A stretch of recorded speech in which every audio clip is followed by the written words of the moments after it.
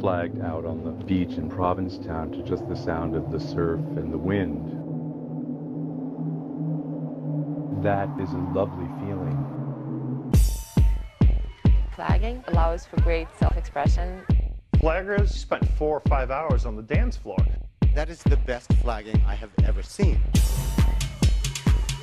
You're performing in front, you galvanize the energy on the dance floor. Let yourself loose and go with the music. You are the shaman. You are helping the tribe centralize and synchronize to the music. Growing up gay, we're not allowed to be soft and be tender. Takes a lot of balls. It's almost like another family. My mom has a little nickname from her friends. What's that? The Angry Lesbians. Well, I've been HIV positive, and there were a number of years that I never thought I was going to live to be 40. Here I was in the Gay Pride Parade, 40 years old. I was flagging on that float, going down Fifth Avenue with the people just screaming.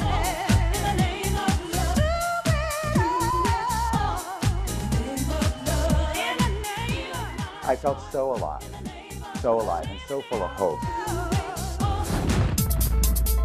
You check your ego at the door, you check your problems at the door. What are you doing and what's your name and can I have your phone number? And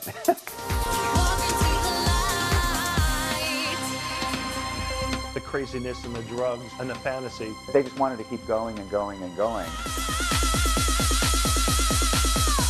Hey, let's go to Times Square and flag out on the island. It's very inspirational. It brings a tear to my eye. Well, give him a round of applause. He was flowing, honey.